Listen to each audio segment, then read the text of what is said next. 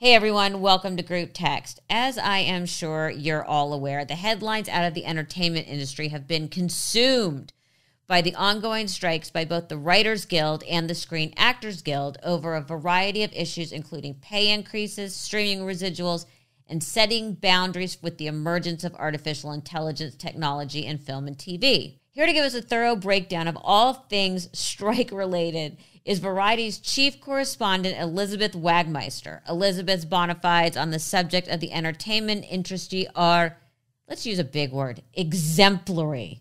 She was the premier reporter covering news concerning Harvey Weinstein, the Kardashians, Colton Underwood, and the conservatorship of Britney Spears, just to name a few.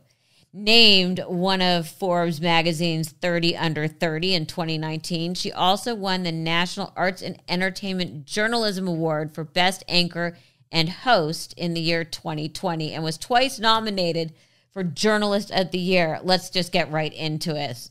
Welcome, Elizabeth. That's like a lot. You made me sound pretty good. I don't know if I could say the same, but thank you. And I am such a huge fan of yours, and I am so excited to be chatting with you today on your podcast. Oh, well, thank you. So before we begin, so listeners are aware, let me explain why I can still do my podcast, even though I'm SAG-AFTRA. I'm allowed to write and appear on this nonfiction podcast. Now, tell me if I've got this right. But if I wanted to promote my podcast on, let's say, another podcast, the rules of the strike would preclude me from doing so. So it's all very meta. We need your help. You're the entertainment reporter who's been out talking to writers and actors on the picket line. So give us a primer for those that don't understand. We need the 101 class on what the hell is going on and how it will affect me. Okay, so to put this into perspective, first of all, this has not happened for over 60 years. The last time that the actors and the writers were on strike together, Ronald Reagan was the president of SAG.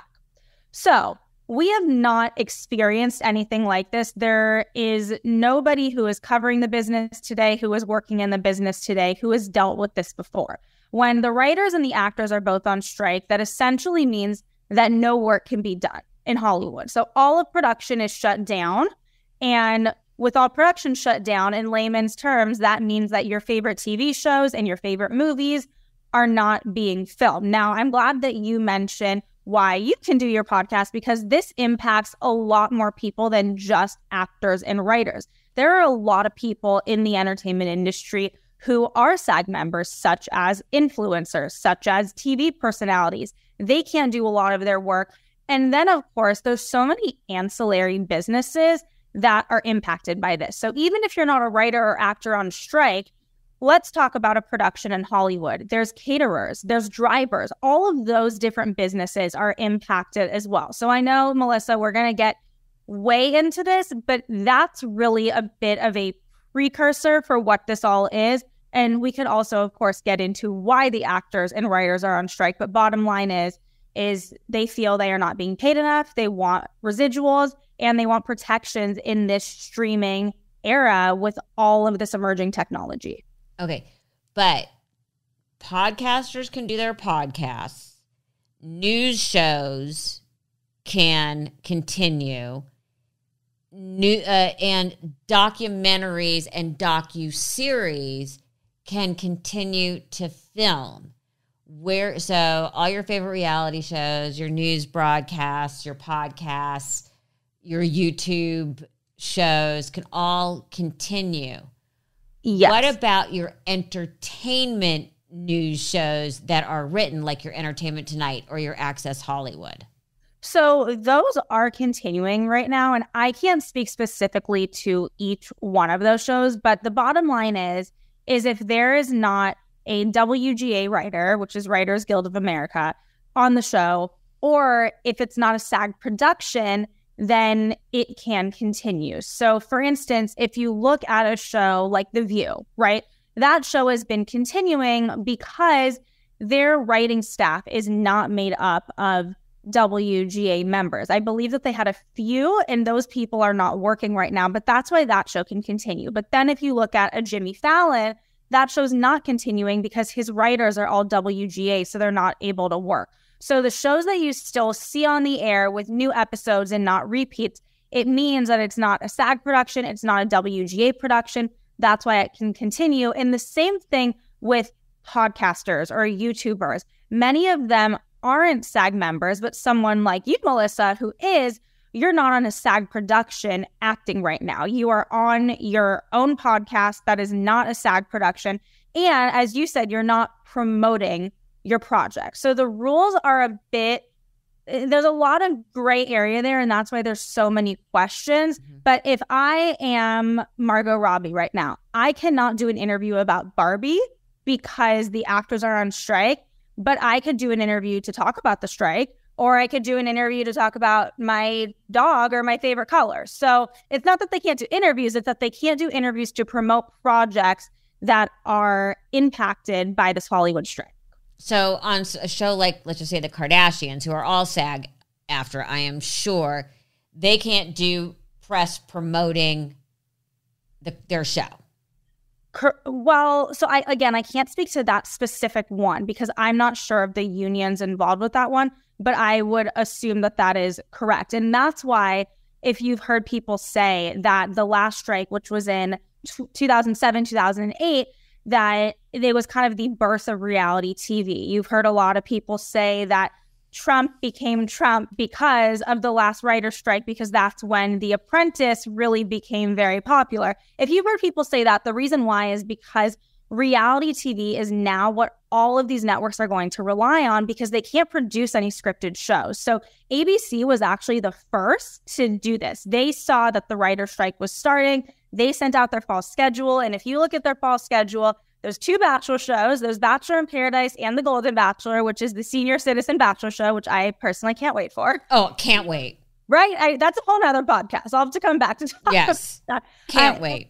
Then you have Dancing with the Stars, and they do have reruns of Abbott Elementary, which is one of their most acclaimed comedies. Now, the other networks, just this week, actually, after the actors went on strike, in addition to the writers, they announced their schedule. So NBC and CBS doing similar things. So reality shows can continue because they're not SAG productions. They're not WGA productions. And that's why this fall you're going to see a lot more reality TV.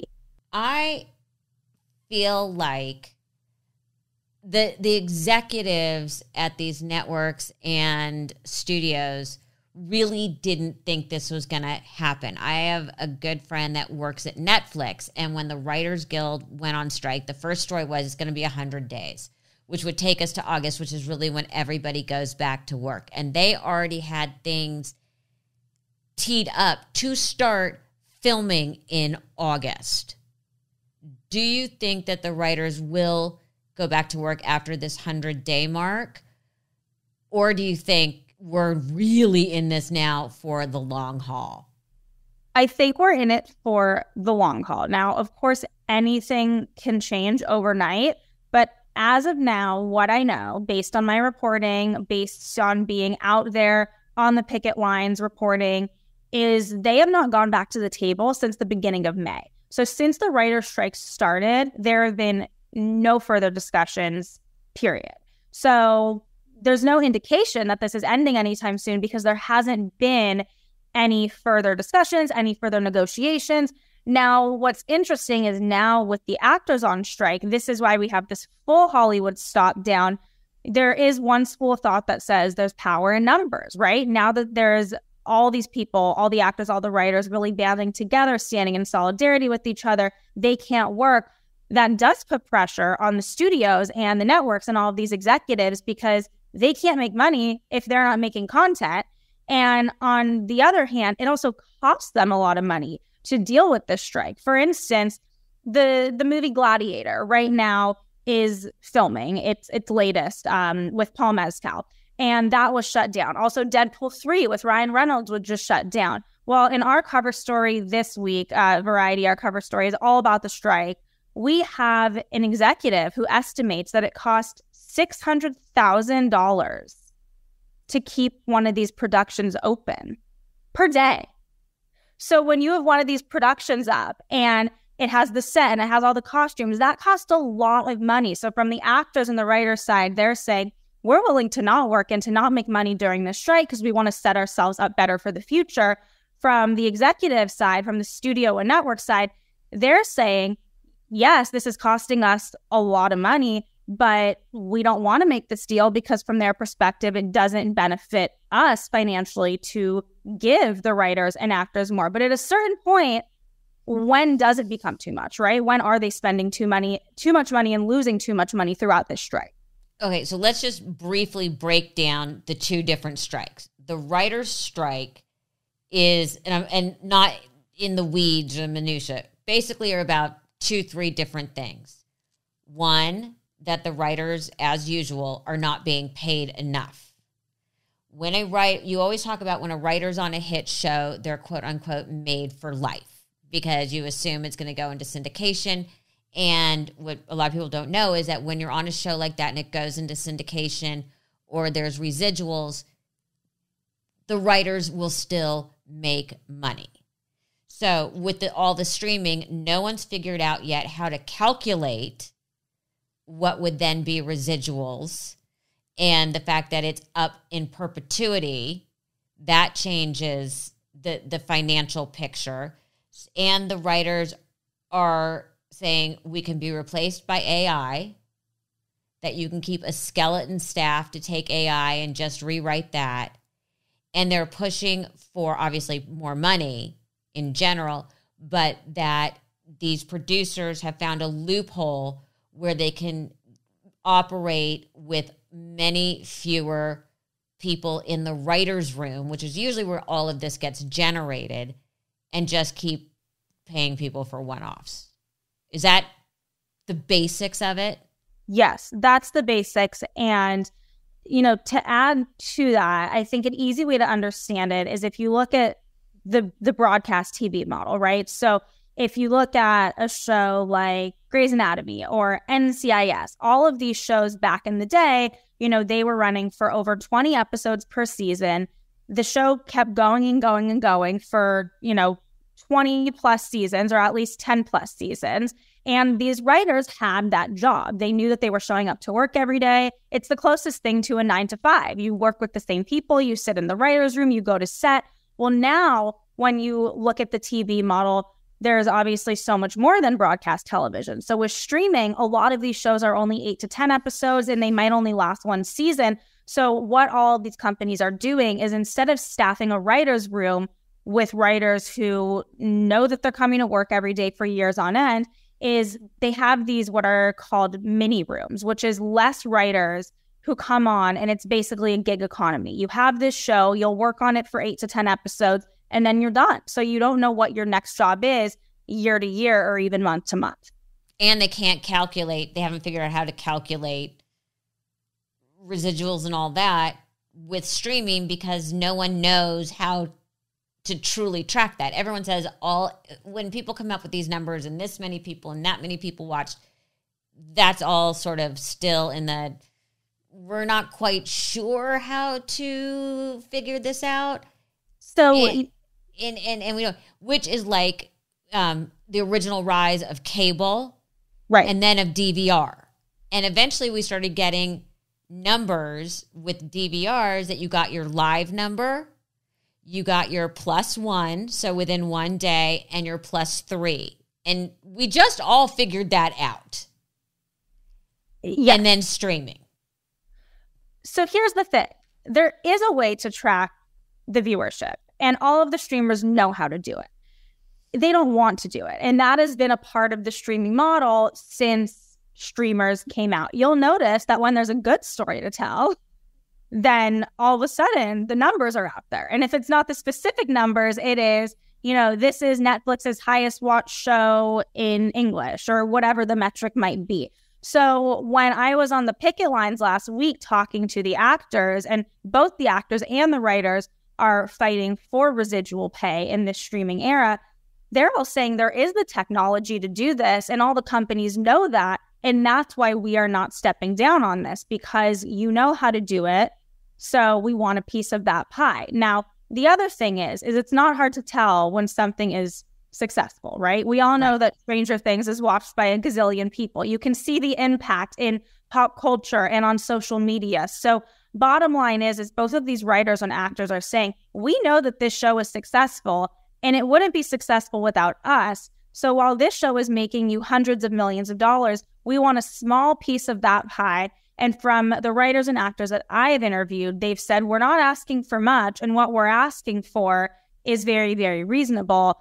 Obviously, the studio side feels differently. We saw Bob Iger's interview where he said what the actors are asking for is unrealistic. So this is really a tale of two stories, and the actors and writers and the studios couldn't be further away in what they expect and what they're fighting for. Bob Iger is the chairman of Disney, and I personally found that his comments were not a good look. Not a good look when you're at the Allen and Company Summit in Aspen with a bunch of other billionaire CEOs. Okay, let's pivot to the actors, because one of the big things with actors is the use of AI and the use of their likeness without their consent. There was a story out there about a background actor that one day got a call and one of his friends was like, I didn't know you did this video game. Mm-hmm. And he was like, what? Because what they don't realize is they're signing away their likeness. Right. And that's a big sticking point. This is a two-parter. How is that resolved now?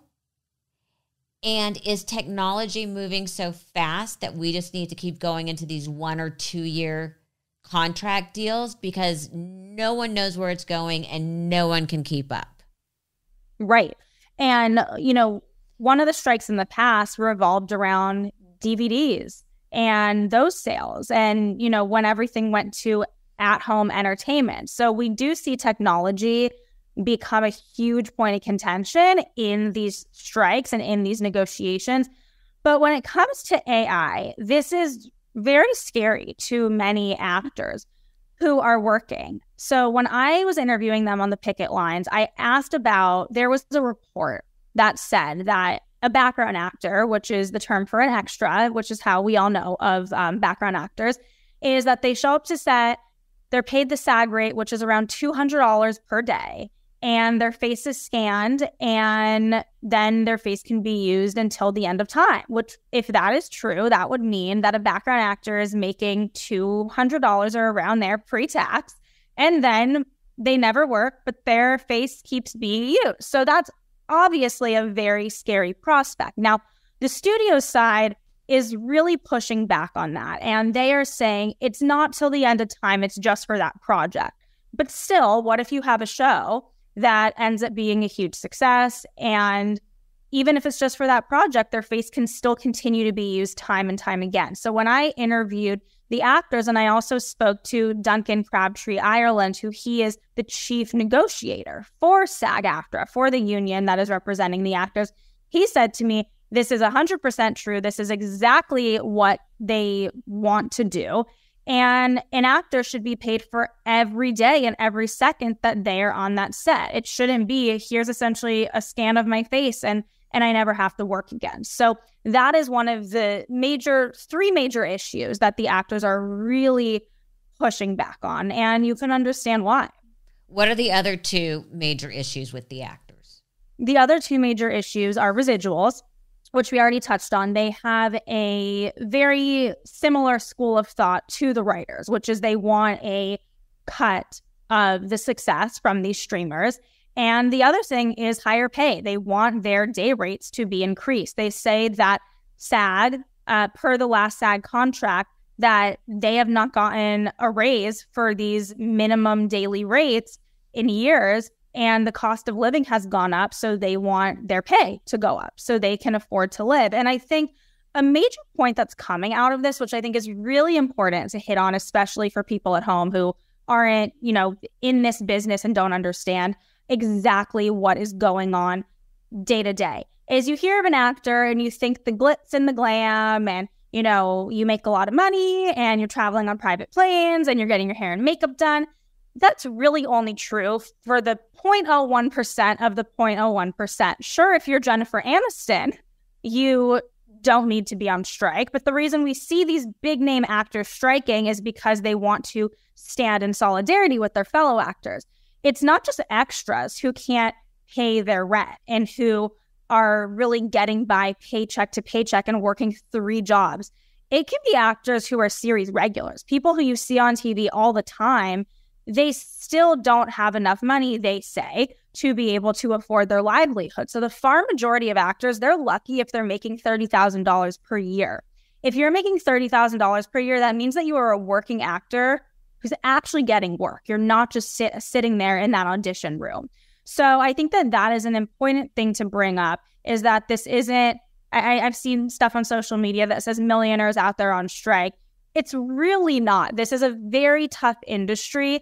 And these contracts, they put you in between a rock and a hard place, because if you're an actor who comes to LA from a small town and you're hoping to make it, you have an audition. It's probably your 100th audition. If you're lucky and you finally get that role and you're excited, you're going to sign that contract. But what they're saying is these contracts are totally unfair and that they can't live on them. Well, and what people don't know about behind the scenes is like an unknown or anyone who's starting a series, they put you in a 7-year contract. Right. With very small increases. Again, you go back to that the studios and the producers, it's the producers union, which isn't really a union, that are kind of are the bad guys. So and this is, again, people don't realize this. Major stars and major actors are also producers on their projects. And you might hear about them making $10 million for the acting. What people don't realize is they're making more on what we call the back end as a producer. So you have people suddenly having to, they're almost negotiating against themselves. How are they rectifying that? So you've got one foot with the good guys and one foot with the bad guys, because both help you. Right. So I think right now what we're seeing is the big name writers and actors, they're all standing with their union. They are standing with the WGA. They are standing with SAG-AFTRA. That's what we are seeing. And again, when we talk about why this matters and who this really pertains to, it's not those actors and it's not those writers. If you're someone who's making $10 million per project, you don't need to be on strike for yourself, right? You're striking for the other people. But I think, something that's also interesting to point out is it's a very strange thing when you're in the same union and one person could be making $100 per week and another person is making $100 million per year. No other union has this huge range of pay. Unions usually have a range of pay where people are making somewhat in the same ballpark, right? But Hollywood is a business where it's high risk and high reward. And that's the reason why a lot of people go into this. They're artists and they're hoping to work, but nobody said that this business is easy. It is one of the toughest businesses in the world to even break into, let alone to sustain in. So what we're hearing from the studio side, not on the record, but if you talk to people on that side, or as you say, kind of being portrayed perhaps as the bad guys, they're saying nobody forced you to come into this business. You could have had a regular 9 to 5 and nobody said that you have to come into this business and that you're going to live this high class, middle class life. Again, the actors and writers are saying, why should we work this hard in a business that is making gazillions of dollars, is bringing entertainment at home to viewers around the world, and we should have to scrape the bottom of the barrel and work 3 jobs and can't make it? Again, the other side is saying, well, you knew this was a hard business and nobody says that you're going to be the next Brad Pitt. How far apart are the two sides? I mean, And I feel like someone's got to be somewhere underestimating the other side. The two sides really could not be farther apart. That's what I'm hearing is there are no further discussions happening right now since both strikes began. But you're absolutely right. At a certain point, someone's going to have to cave in a bit, right? Something's got to give because at a certain point, one side is going to have to say enough is enough. Now, when I've been interviewing on picket lines and talking to the actors and the writers, they say, we will be out here until the end of time. It's not going to be us. It's all on them. We have power in numbers. The studio side needs to come more to terms and come to the middle. Now, what will likely happen here is nobody's going to get exactly what they want. It's not going to be an exact meet in the middle, but there are likely going to be some deal points that there is some sort of compromise. But when you look at the actors on strike, and this is what many of them have told me, is yes, it's a huge risk and a huge undertaking that they're going on strike. And they realize how many people right now are out of work because of it. The crew members who aren't part of either union, they've also lost their jobs for the time being because of these strikes. But what a lot of these actors and writers are saying is we're not making enough money anyway. So we're willing to be out here every single day as long as we need because we're not making the money anyway.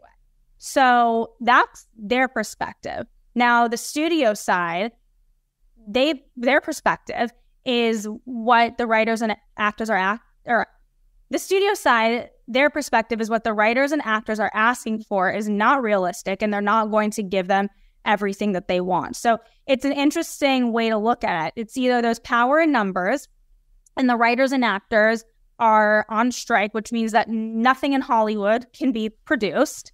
So maybe they have the lead. But then if you look at the other side, the studio side has all the money. So do they have more bargaining power? So it's interesting depending which way you look at it and who you're talking to.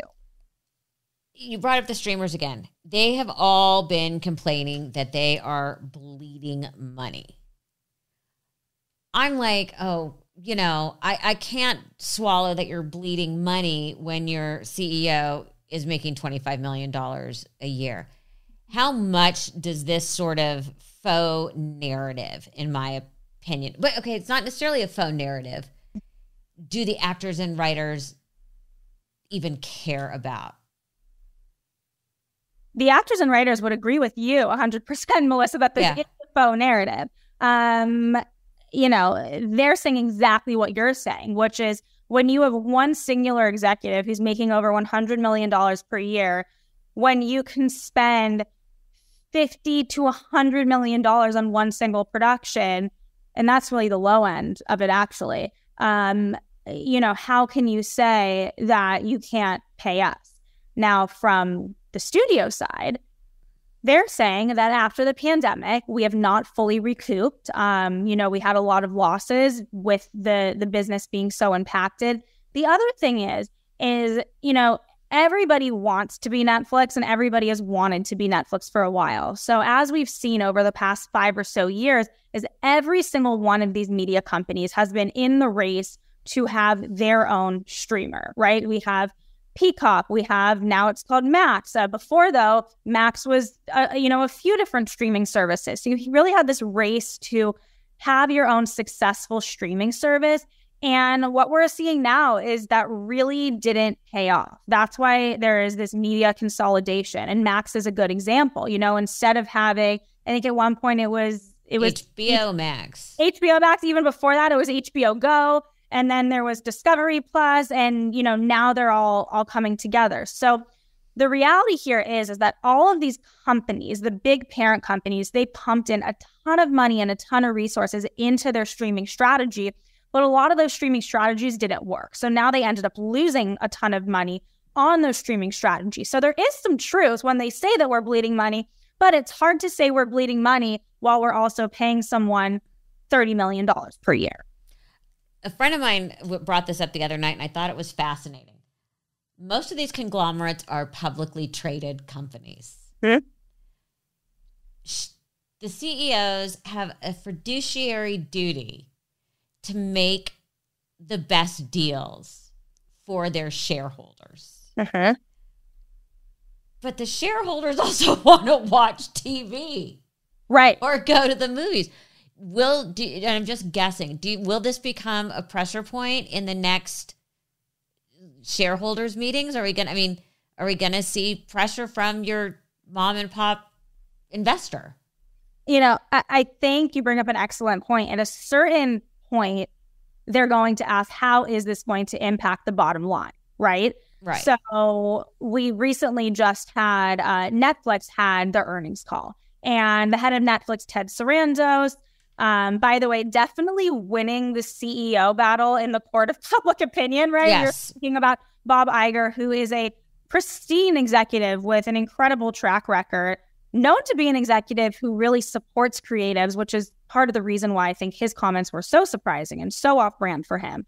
And now we have Ted Sarandos coming out saying, I am the son of a union worker. I remember my father being on strike. None of us want this strike. We hope to have a resolution. So you have the head of Netflix in their earnings call basically telling the business and telling all these people that invest in their business that we didn't want this either, and that we're hoping that we come to a resolution soon. So I think you're absolutely right, Melissa, that at a certain point, everybody's going to be asking how much longer can this go on for, whether it's viewers at home who are waiting for the next season of Stranger Things, or whether it is investors saying this is starting to impact the business. Again, when you are spending $600,000 per week just to keep a production up and running where the cameras aren't rolling and there's nobody on that set, that's a substantial amount of money that they are taking a loss on. When you're not creating any new content, is that eventually going to impact subscriber growth? As of now, we haven't seen that, at least from the numbers being reported. But if this goes on for months and months on end, do people stop paying for their Netflix subscription because they feel like they have watched everything in the library? With the broadcast networks, does it impact advertising if there's not new content? But again, that's why the broadcast networks are really loading up on reality content, reality TV. And the streamers are, of course, better positioned during this time than the broadcast networks because they do have this library of content. So even though people are waiting for a new season to come out of their new show, there's still all this new content to discover. And they may discover new shows. Maybe we see some new hits come out during this time, during the strikes, that is a show that's 5 years old, but everybody just discovers it. We may see that happen as well. A lot of very popular shows now come out of Europe, the English-speaking countries specifically. And you're going to have to explain this to me, because the movie Wicked was shooting in Europe. They had to shut down. House of the Dragon did not. I read a ton about it, but I could not understand this. So please explain to me why all the British actors can keep working and none of the Americans can keep working, even though they're working on something that's being filmed in Europe. Okay, this is a great question. So the easiest way to answer is that actors overseas are often in different unions. So SAG-AFTRA and the WGA is our unions here in America, but overseas there's a different union, and that union is not on strike. So House of the Dragon, all of those actors, I shouldn't say all because I don't know 100%, but clearly the far majority of those actors are in another union, which is not SAG. So they're able to keep working. On Wicked, the far majority of those actors are SAG. So they had to shut down. And it's the same with the writers. If the writers overseas are in another union, that's an overseas union, they can keep working. That's why when the writer's strike began, before the actors went on strike, a lot of people were saying it'll be interesting to see how production is impacted overseas. Are they all of a sudden, are major studios going to try to be shooting overseas and bring in non-WGA writers and not SAG actors? But that's very difficult to do. And also, all of these unions overseas, they have released public statements saying that they stand with their fellow actors in SAG and they stand with their fellow writers in the WGA. So that is the easiest way to explain. They're just in a different union. And also, when you've seen or read about some shows even in America that have continued in production. Well, now they can't because of the actors' strike. So now everything is shut down aside from independent films, essentially, and independent productions. But when just the writers were on strike, some shows were able to continue operating because these productions insisted that all the writing was done on the show and that they weren't doing any rewrites.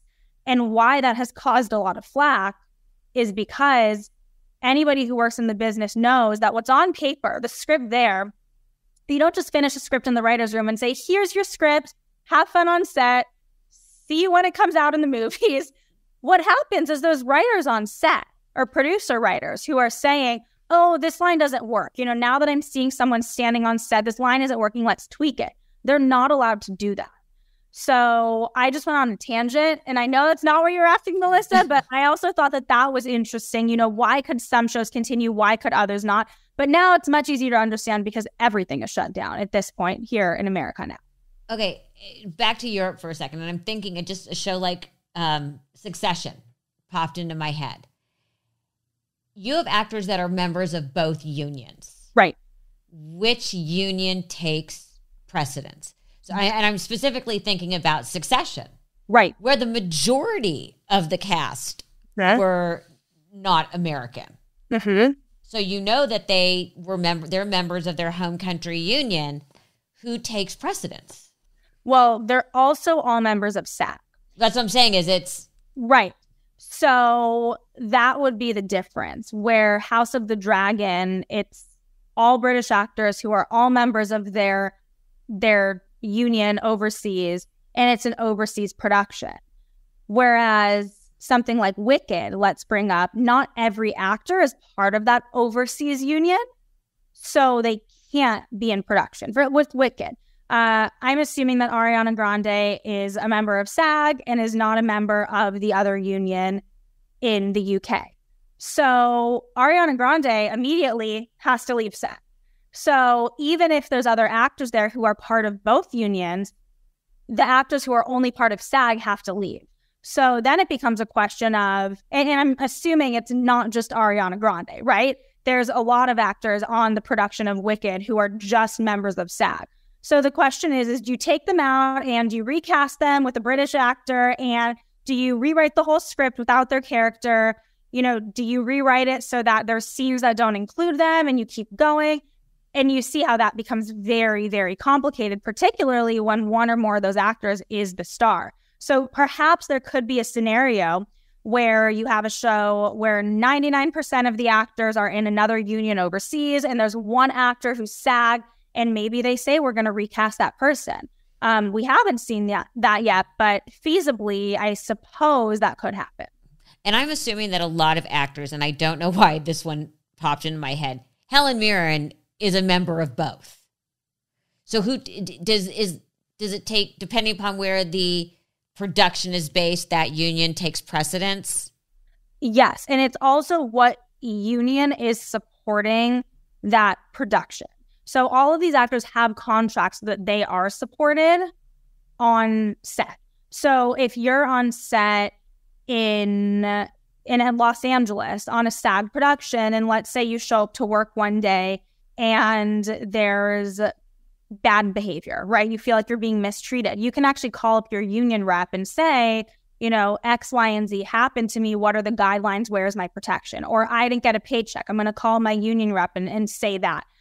So that's how the union works. So I don't think it's necessarily which one takes precedent. I think the reason why some shows are being shut down and others aren't is because, again, if you even have one actor who's not a member of that overseas union, then the show can't go on because they are not protected under that set and under the guidelines of that set. I mean, Wicked being shut down certainly made for great celebrities looking awesome fashion-wise at Wimbledon. Yeah. Not to be completely shallow. No, we're all about the fashion too, Melissa. And I have to tell you, I saw something that I thought was so funny. Not to be shallow, but we have to find some levity in some of these things. Margot Robbie on this press tour for Barbie has just phenomenal, right? Every single look is better than the next. And I saw a tweet the day that the strike started that somebody said, Margot Robbie was spotted like in sweats and Birkenstocks and she's now free. So in your educated guess, how long is this going to last? I think this is going to go on for a while. I do not see that there's any resolution anytime soon. I think when there has to be some movement is when these companies quite literally run out of content and run out of something to put on the air or to release in theaters. And yes, while we have these production shutdowns, and that will cost tens of millions of dollars to shut these things down.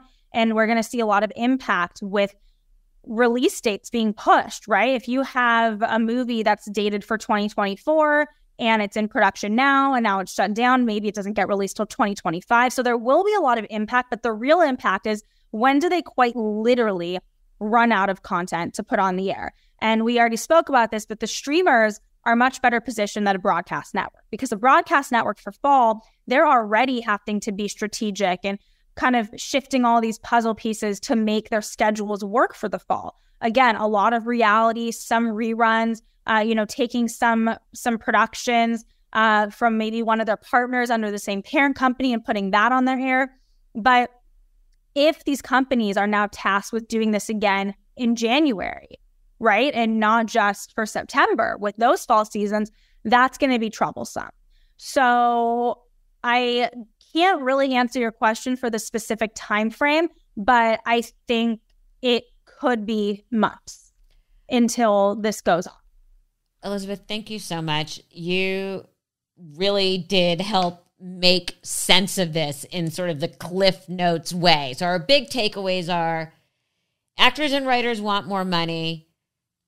Producers are saying we're being generous enough, go fuck yourselves. And nobody's going to be shooting anything, and it's going to be a lot of reality TV. That's the best summation that I have heard.